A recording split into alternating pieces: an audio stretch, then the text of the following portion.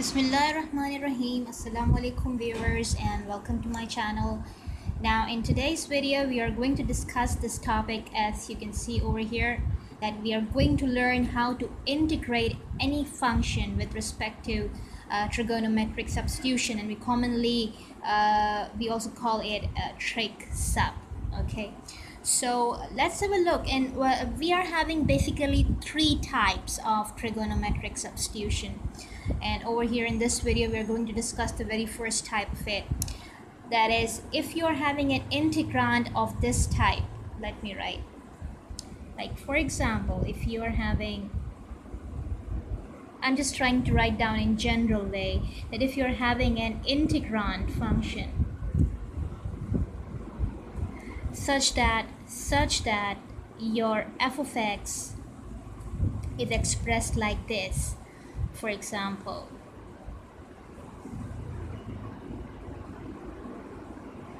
something like this, or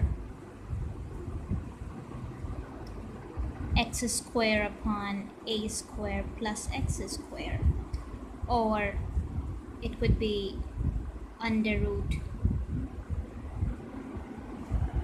Means if it is having an appearance of this type, actually either in the denominator or in the numerator, then you are going to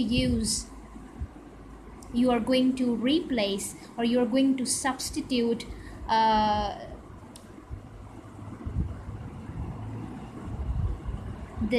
you're going to replace this x by means of a tan theta. Okay, whatever the number you're going to have, you see your a is basically a constant value, and it is a number, so it is expressed in form of a whole square. So you are going to replace this x by means of this, the product of this number into tan theta. You can use any other notation at the place of the angle of your tangent. It's your choice. So I'm just using here theta. So if you're having your integrand in which the appearance is coming of this type, either in the numerator or in the denominator, then you are going to use the substitution of this format. Okay, so, and remember that a is a number. So you see, with respect to that, we are going to apply the rest of the process through the integration. So let's have a look at to a very relative example involving this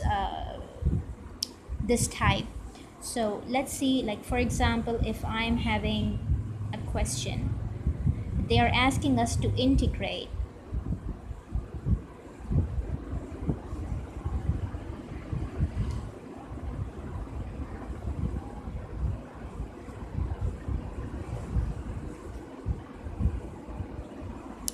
okay. So this is a question, and this is actually your integrand f of x. And now you might be thinking that there is no involvement of x squared here, so how I'm going to handle such kind of thing. Over here, let us assume first of all that let our exponential power 2x, let this thing e power 2x, that I can write as ex power square as well. Okay, so let me assume this e of x by some other variable in the first step. So let me cancel out this thing. This is just for the explanation. So over here I'm going to apply the supposition and let my e of x is equal to, for example, I just take it as my t. Okay, then I'm going to differentiate both sides with respect to my x, my original variable. So on differentiating both sides with respect to x,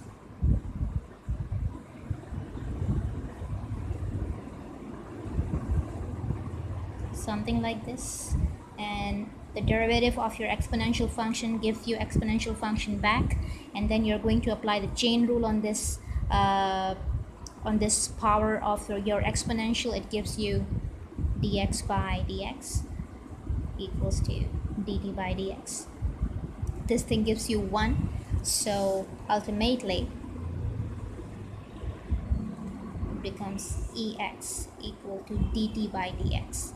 And then I'm going to move this dx over here. So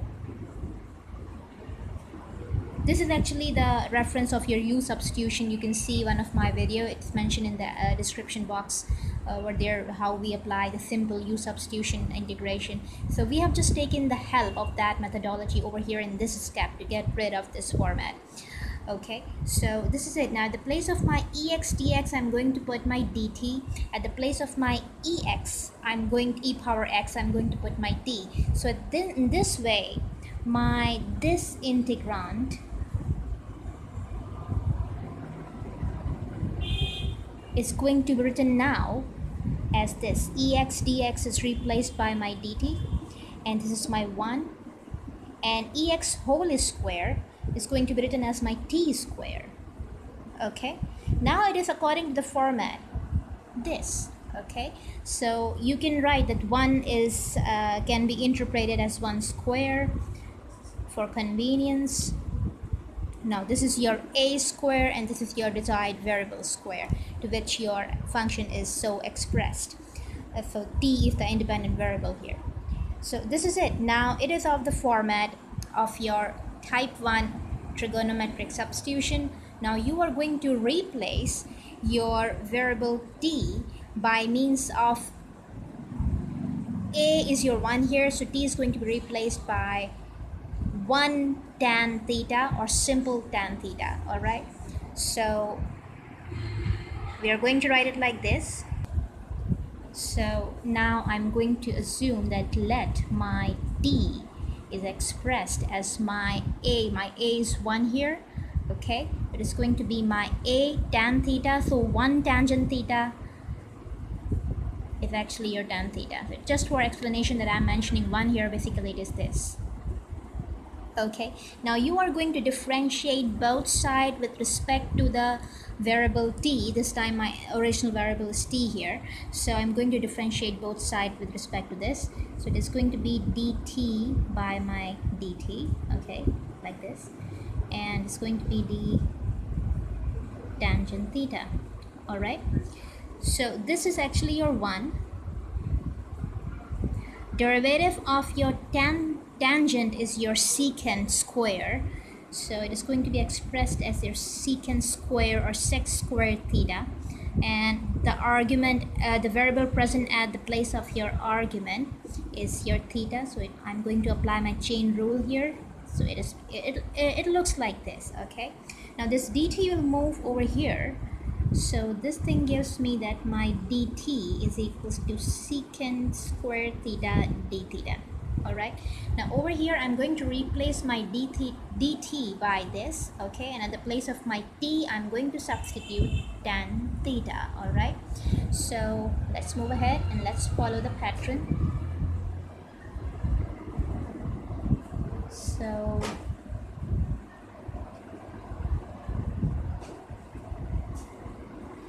okay, so it is equal to this.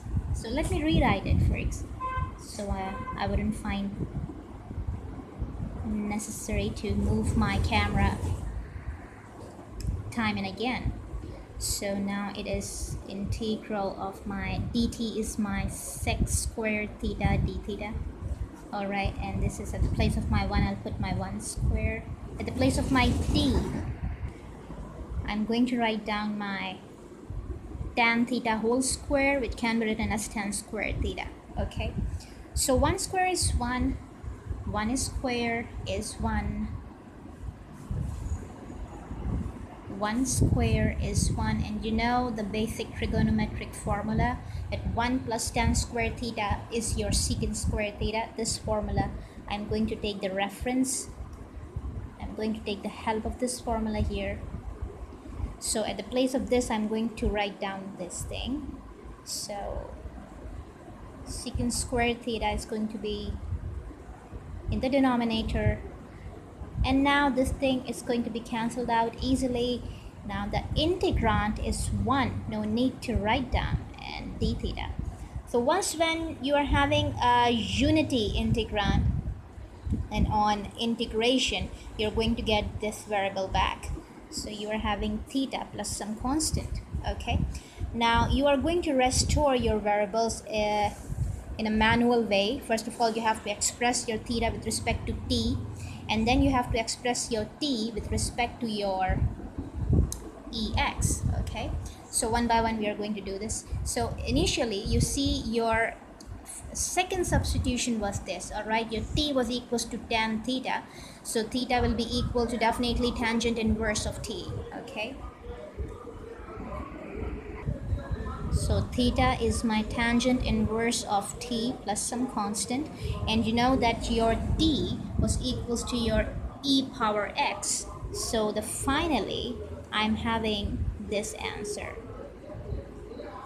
Okay, hope you've understood. So if you feel that this entire process of type 1 trigonometric substitution, like if you're having an integrand of this type, how you're going to handle it, if you find this video helpful, then I appreciate if you subscribe my channel, hit on the like, and put down your feedback in your comment box, in my comment box, not yours obviously, and share this video as much as you can with your friends and other learners.